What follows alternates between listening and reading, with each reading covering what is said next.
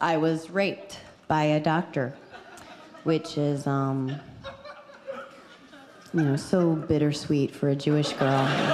If you got a joke and it goes diddly diddly diddly diddly diddly diddly boom, or you got to go diddly diddly boom, diddly diddly boom, diddly diddly boom. You can't have too much diddly diddly before the boom. Your style chooses you. You don't really choose it. A professional comedian with dates on the calendar for next fall, and I don't have any jokes. I don't do it because I want to. I do it because I have to. I cannot imagine not being able to do it anymore. I'm so proud when I write a one-liner. I'll give you a one-liner. Like it's set up, payoff, set up, payoff. It's mathematics, it's music. Okay. The best contraceptive for old people is nudity. There's dirty stuff, there's raunchy stuff, there's clean stuff, there's quirky stuff. No taboos. The challenge is to make the worst, most horrific thing funny. What are my taboos? Doing well with crowds. Everything I do looks like it's in the moment. And it is, because I'm experiencing an unnatural naturalness or a natural unnaturalness.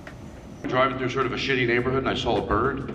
I turned to my friend, I go, why would a bird live in a shitty neighborhood? My friends are like, are you high? I'm like, how did you know? Come be my MySpace friend. Facebook, don't forget Facebook, and I'm Twittering right after the show. Check out what happened during the show. You just saw the show. Now find out what you saw during the show. Twitter me, Twitter you, Twitter everybody. Do you have a webpage? Yeah, I do.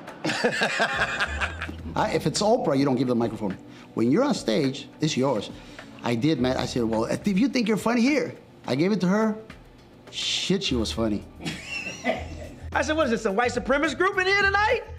And they say, yep. I was looking at a box of Hot Pockets. They have a warning printed on the side. So, warning, you just bought Hot Pockets. Hope you're drunk or heading home to a trailer. I really feel like truly blessed to be doing comedy right now. I would like a private plane. I hear the audience laughing. I feel pretty and thin.